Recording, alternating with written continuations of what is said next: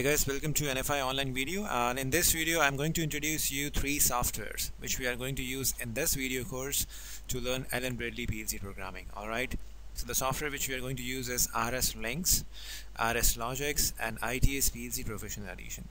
Now RSLogix is the software which is used to make ladder logics, and that software used to also transfer that ladder logic to the PLC. Okay, and RSLinx is used to just connect your PC with your PLC. If you can see this symbol, it also says that used to connect your PC with your PLC. That is RSLinx, to create a link. Alright, Logix is to create the ladder and to monitor and control the program. Okay, so these are the two softwares, and this ITS we are going to use to simulate our programming examples. Alright, this is a 3D software. By 3D I mean you have highly audio-visual interaction with the environment. So we'll be seeing that how we can learn effectively and easily using ITS. Okay, so first what I'm going to do is I'm going to show you how to connect your PC with a PLC. Okay, so our wiring is already done, which has been explained in the last video. So once you open this RSLinx, you'll have a window like that. Alright, and you have to make sure your cable is connected. So I'll go to our communication and configure driver. This is you have to do just once while installing the driver. Next time you don't have to worry about adding these steps again. You just open your RSLogix and work on your program. So for the first time you have to click this one, and these are the different communication channels, like how you have connected your PLC. If it is a PLC or if it is a HMI or if it is any other communication devices, because this links is not only for PLC but also for VFDs, for Ethernet, HMI, and for other devices you can see over here. Alright, so our device is RS232 DF1. So our communication is RS232 between PC and the PLC. Communication with PC is 232. So click this one, then you have to press add new. Okay, you can give the device name, or I can write NFI. You can give any name you want. Press OK. Now you have to select your COM port. Now my COM port is COM1 in my system, and rest this should be on the PLC. Okay, if you're not sure about these parameters, just click auto configure and you will find a status says auto configuration successful. It means it has automatically detected a PLC and configured as well. So just click OK, and you will find here description NFI DH485 station 0 running. So status running means your communication is successful. You can also stop that if you want. If you stop that, now your PLC and PC are not connected.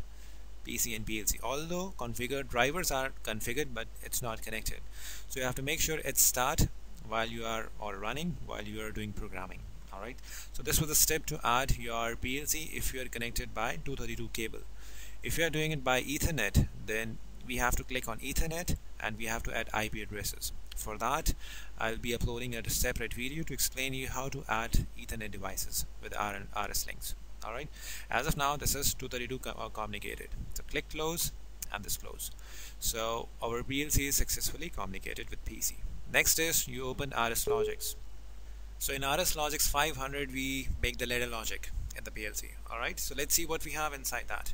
So to open that, just double click this icon once you install the software. Okay, so once you open this file, you will see something like that. This is a window in which we have to create ladder logic programming. So the first step is you have to go to file and new. Alright, or you can also do from this icon. This icon is for new. Click on this icon and you'll find this window. It says select processor type. We have to select the processor. So here we can go to Micrologix 1400 series A. Alright, so click on this one and click OK. So you'll find these two windows. One is this one, another is this one. Here you can find different configuration options and to read the status of your inputs and outputs. This is a window where you can create your ladder logics. I'm sure you might be aware of this one. So the first step is, let's see what is already inside the PLC. So we want to read the program from the PLC. In that case you will go to this icon here, and there is a small drop down button here. Click on this one and click upload. Upload means to transfer the program from PLC to PC. Download means to transfer from PC to PLC. Go online is to monitor what is inside the PLC. So before you do that, we have to make sure our PLC is connected. So for that I'll go to RSLinx once again just to make sure. So you go to communication RSO and you'll find that PLC is already here. this should be here. Okay, so you can minimize this one. Next step is you have to give the path to the RSLogix, because this links may have so many PLCs connected to one system. It can be PLC, it can be HMI, so this Logix should be given a path. So for that you'll go to controller properties, and in the controller communication this driver should be selected as NFI, which should be configured for Micrologix 1400. Select this one, and now you can go to upload. When you press upload, it will ask you to save the changes. You can press yes, and you can save your file on the desktop, and then you will click create new file. Okay, this is going to read the processor status and its program, and I'm going to show you here. It shows you want to go online, say yes. So this is the program which is already inside the PLC. If you are familiar with ladder logic programming, this is a normally open contact, or you can say that examine if closed contact with the addressing I:0/0. So this I colon means this is an input, 0/1 this is the addressing, which means this is the first input of the PLC. Okay, if you have extra IO modules connected, it would have been I:1/0. Okay, this is I:0/1. If you see here, it means this is the second input, not the first. First is I:0/0, second is I:0/1. Alright, so you have to know about the addressing as well. So with this input we have connected an output. It is O:0/1. So O means it's the output, /1 means it is the second output. Alright, so if I turn on this input, this will be on because this is a single-ended input and output. So you can turn on this input by two methods. Alright, one is by physical input. If you have a physical input connected to your PLC, you can apply 24 volts to your input and 0 volts to your common, and this will be on. If you want to do using a software, you can click force on. This will turn on the input, and the ladder logic will be solved, which will turn on the output.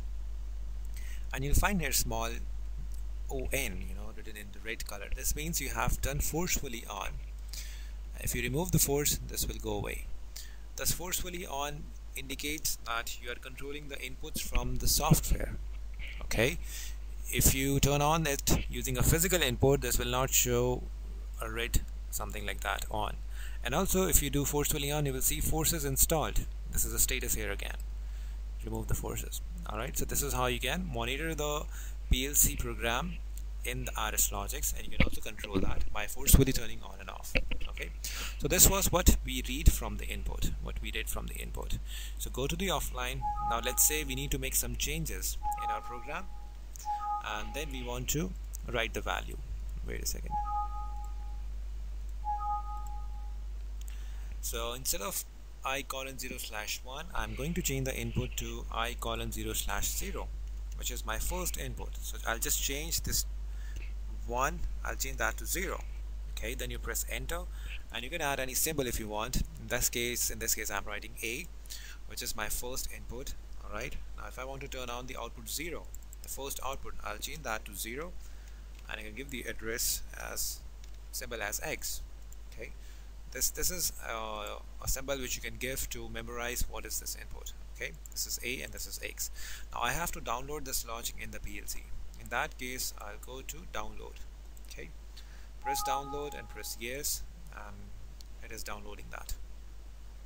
Once the program is downloaded, you can also go to run mode and online mode to monitor that. So this is my first input and first output. You can go to forcefully on, and this will turn on. So that's how you turn on and off the input and output using software. Now if you want to monitor the status besides this green light over here, you want to monitor the status in some data table. You can go to this data files in the output, click on that, and here you will find this last. This is O:0/0, and this is the symbol X. This is 1 because PLC understand binary logics 1 and 0. So this on means it's 1, and if it is off, it will be 0. So next status is the status of second output 1. This is 0 because this output is off. So if I remove the force, this is off. Again, if I want to monitor, you will find this is 0. So similar in case of inputs as well. If I turn on the input, you will find input, this is 1 and this is red. Red means it's forcefully on, that's why, and 1 means it's on. So if you remove the force, this will go away. Okay, so this was about reading and writing the program in the PLC using RSLogix and the software. If you have any question, you can pop me a comment. I'll get back to you. And if you see this is running, it means your PLC is successfully communicated with the PC. Alright, thank you.